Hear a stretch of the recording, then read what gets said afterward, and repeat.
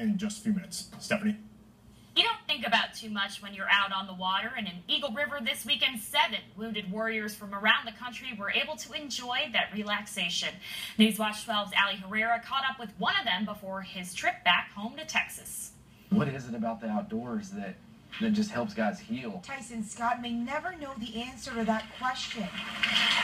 But what he does know is the outdoors has helped him and many other veterans. I've seen it save lives and everything, and so it's just kind of one of those things I really believe in, and that's why I'm here. Scott joined the Marines right out of high school in 2003. I barely turned 18 when I hit the yellow footprints in San Diego, so I did a lot of learning in those 3 months. And 3 years later, Scott was in Iraq when an explosion permanently injured his right foot. That explosion left him with broken bones, but not a broken spirit. I wouldn't take it back for anything.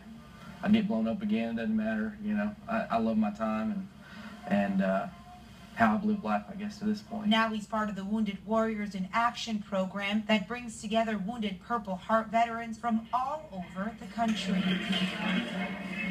This weekend, 7 of those men traveled to Eagle River, some coming from as far as Pennsylvania and others from right here in the North Woods. These guys have given so much.